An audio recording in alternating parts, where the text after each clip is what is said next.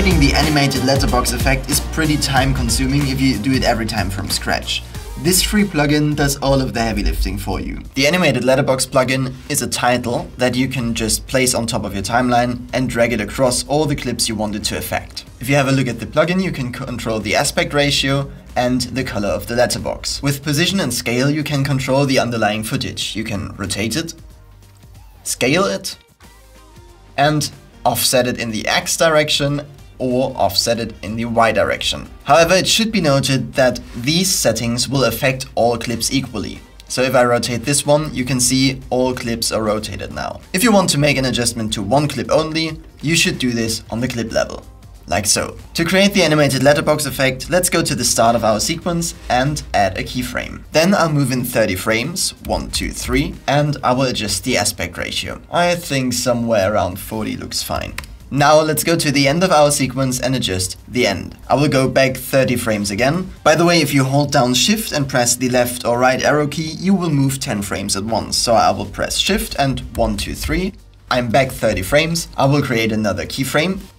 And then I go to the end again, move 1 frame back, and decrease the amount. If we have a look at what we did, so this is the beginning, and this is the end. Great stuff. So if we go back to the beginning, you can see that we're actually cutting into her head. Obviously, we don't want to cut into her head.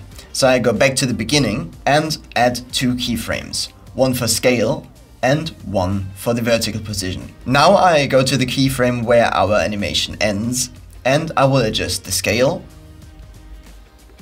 and the vertical offset, like this. If we play this back now, look how dynamic that looks. You can get really creative with all of these parameters. You can keyframe and animate everything, even the color. If you want to change the speed of the animation, just select the plugin and press Ctrl V, or let's go back, right click and select Show Video Animation. In here you can see all parameters. If we drag these keyframes out, the animation will last longer. Or if I drag these keyframes in, the animation will be much shorter. You can also control each parameter individually. Again, to change the duration, just click and drag the keyframe around until you're happy with the result.